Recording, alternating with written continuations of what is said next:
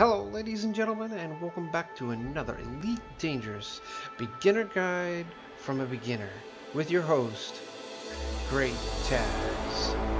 Now let's get on in our ships and launch out into the deep black.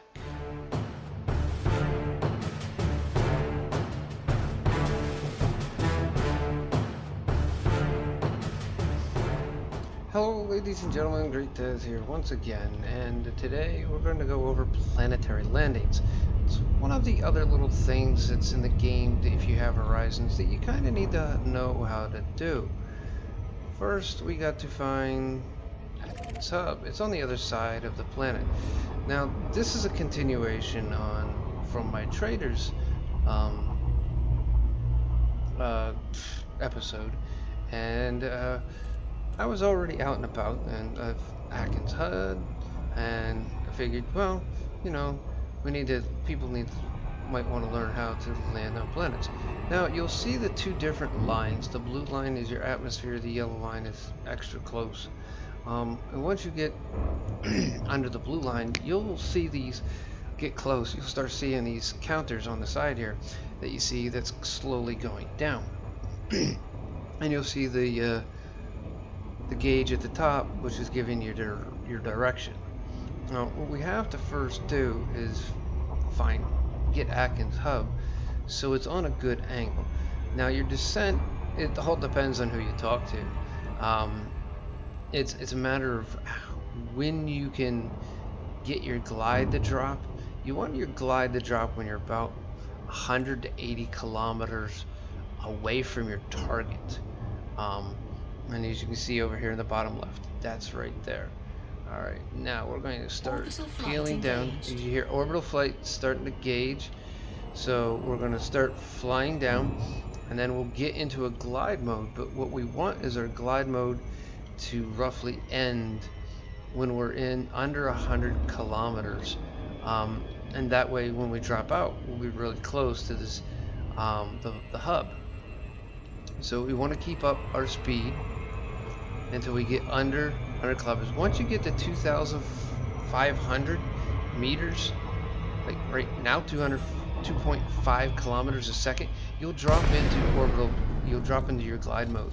Alright, now once your glide mode engages, my bad, I was stating that wrong. Well, you want your glide mode to engage from 80 kilometers to 100 kilometers. The closer the better, because when you drop out, you'll drop in closer to your station that you want. Now if you're just dropping in in any section of the planet, you just want to guesstimate it. As you can see here, we're almost under our complete location where we want to, so we can do. And there you can see our landing pad is now lit up. Now you can play this as many ways. If you got your auto dock on, it'll auto dock for you. If you got advanced docking computers and stuff like that. Now remember, we took the advanced docking computers off earlier, and to make room for limpet controllers. Well, while we were over at the other dock, I took everything off and made room for cargo so I can make some quick buckage. Rate of descent is good. Watch your speed. I want to lower our landing gear here. And this is going a little bit into how to land without... Now this goes for any station. As you can see here on our screen in the bottom, we have those two arrows there pointing. Also, if you look up, we can find it. Our numbers are readable and in front of us. They're not behind us. Alright, so that means we're going in the right direction. Alright, and the arrows on the pad below means that's the direction you need your ship to be pointing, as you can see. And then we'll just get into the circle. Oh hey, why am I moving? Get it to move. There we go. And just lower down and park it. Alright, and this is basically a planetary landing. Now, there's more advanced planetary landing where you have SRVs and stuff like that. Now, this is a quick, sweet, short video because there's not really a lot to go over when it comes to planetary landings. You have your hubs that are stations or outposts, a planetary outpost as it is called, on planets, and sometimes you have to land at them. All your engineers are at planetary outposts. They all have their own planetary outposts, and you have to learn to land at them. So you have to learn to get the glide in. Now, my members of my alliance calls it a Taz approach. Basically, anything 40 to 60 degrees, where that red line is, even 45 to 60 degrees, as they call it, a Taz approach, because I come in at a high angle. Some others will come in at a lower angle and skim. I've noticed for me personally, coming in at that higher angle allows me to hit that glide under 100 kilometers. Under 100 kilometers a lot easier than if I come in at a lower angle and try. Because a lot of times I hit that glide at over 100 kilometers, so I'll drop out at a lot further distance away from the planetary outpost, and that means I gotta fly longer. It's just a personal, really personal feeling on your own. And in here in a moment we'll take off from here. So we're gonna drop off our mission, and then we'll jump on out of here and see what else we can do. A few moments later. Alright, here we are back on the surface. Now we're going to launch. Now to launch from a planetary outpost or the planet is rather simple. Really, there's not a lot to it. So what can you do? Oh, well, basically we'll go to, we'll just enter the hangar for giggles, its and giggles, and then we'll go from there. Now you can see the coolness of an underground effect. A lot going on here. They've put a lot of work into a lot of these things. So now we'll return back to the surface and get ready for launch. Now if you still have your advanced auto dock computer and subspace cruise or whatever it's called. Some of this stuff you don't need to worry about. The ship will do it for yourself. But there's going to be a point when you buy that medium ship that it doesn't come with it. So you got to either pull it off a small ship, buy a new one, or learn how to do all this stuff yourself. So it's better just to learn to do it yourself, so you don't really have to rely on everything. So we're going to go to launch. And just like any other station, it's going to let us loose.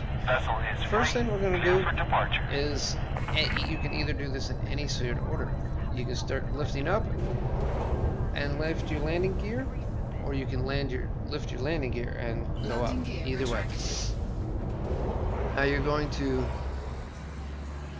look at your numbers here, your angle thing, and go until you're going up. Alright, and then just boost. Alright, and then just continue to boost until your mass lock is basically cleared off. There are mass locks cleared off. We're going to jump to subspace. Here it gives us an escape vector, which is 90 degrees, roughly 90 degrees right off the surface of the planet, and we fly. It's just that simple.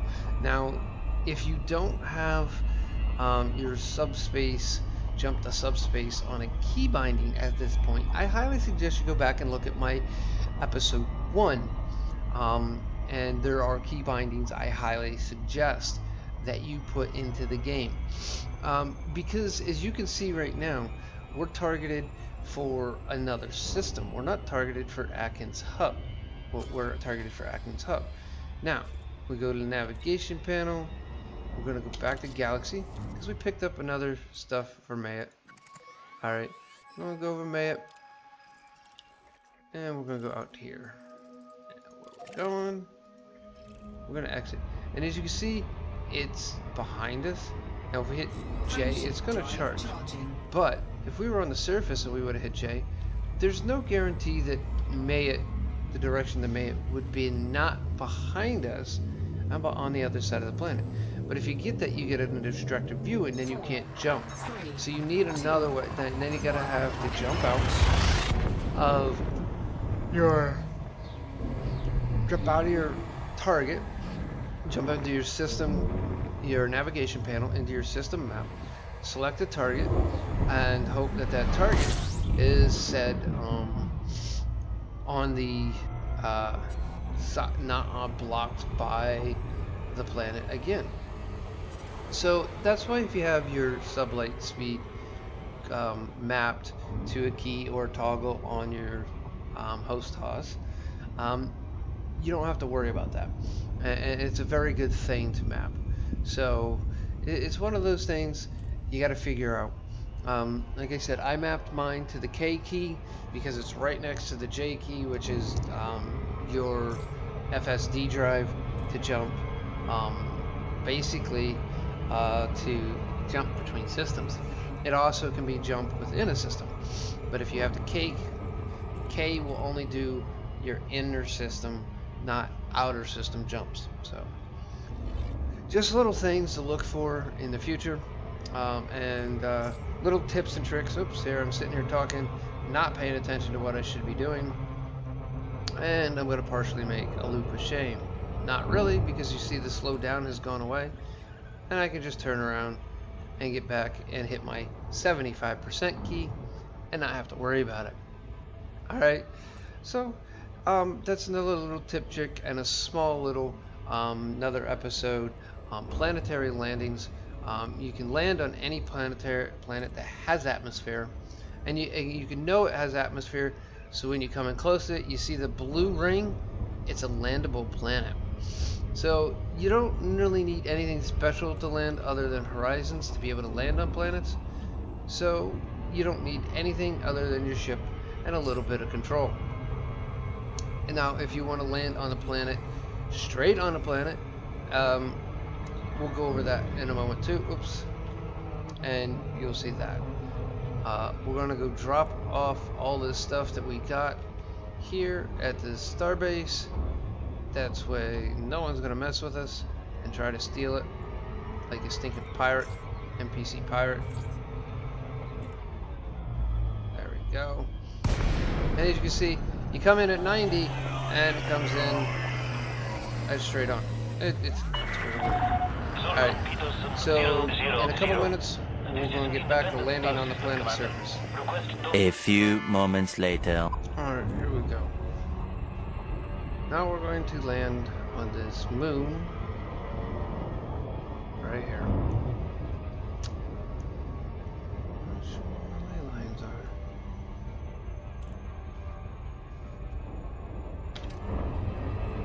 are. Alright, here we go. Here's our lines. Now we're going to come in. It doesn't matter how we do this if we're just going in to land. Now, orbital flight engaged. for this one, we'll keep a low ascent, so we don't crash into the planet. And you have nothing to gauge your distance off of here. And you just continue to go down until, you know, you get to that point where you get to that low speed once again. It's that glide.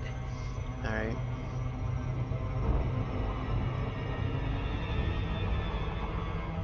Alright, we hit glide speed. Gonna drop from orbital cruise, hit our glide, and then we're just gonna glide. Alright.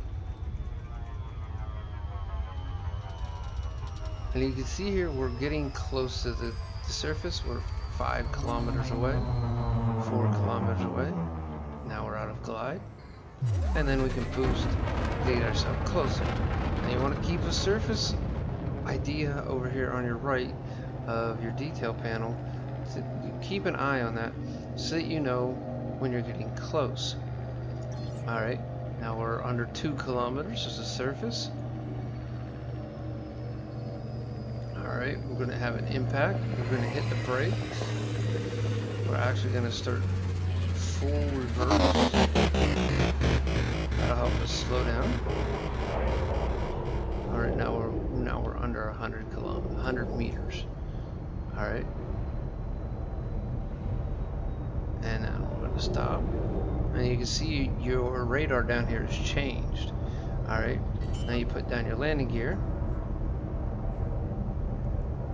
And we just slowly, once you get an alignment good, they get the blue, your ship turns blue in the bottom, and then you see this on the line, that means your alignment's good. Now if you see this, it'll tell you which way you gotta turn, you gotta nose up, and what you gotta do. So if you follow those directions, you'll literally have a good landing every time. Now some surfaces, Hull integrity compromised. now it's telling me the terrain is unsuitable. We hit a little too hard. There we go. We're landed. Now at this point in time, if you would have an SRV, you just come to your 3. You'll see the SRV here. If you have an SRV bay, and then you click on it and go down through and deploy. And I'll get into that more in your advanced. Now, takeoff. Takeoff is very simple here also. As you can see, you want to charge up your engines, so you're going to hit R. And you got those 3 nodules that'll come up, and then you hold your R, hold your landing gear, point up till you got that almost 90-degree angle once again. Boost away until your mass lock is unlocked. Okay, mass lock is unlocked. Frameshift drive. Then we hit our subspace put our FSD into subspace energy, and we jump into the subspace. And there you have it, ladies and gentlemen. Planetary landing at a planetary hub, or fortress, or whatever you want to call it, and just straight on planetary landing. 2 things needed to know for Horizon people. Now, there's a lot of other things you want to get to learn. We'll learn about in more advanced videos, controlling your SRV, scanning with your SRV, and there'll be a whole a couple videos that deal just with your SRV. So there's a lot more to go on, and it's, to me, it's a little over on the beginner's guide. So with that, we're gonna get in this one also, and hope you guys enjoyed this one. If you did, please give it a thumbs up. If you did not, you know what to do. If you're not a subscriber, please take a moment to subscribe and click that notification bell, changing it from occasional to always to get instant notification of all my new uploads. With that all being said, ladies and gentlemen, this is Great Taz signing off and saying we'll see you in the deep, dark black.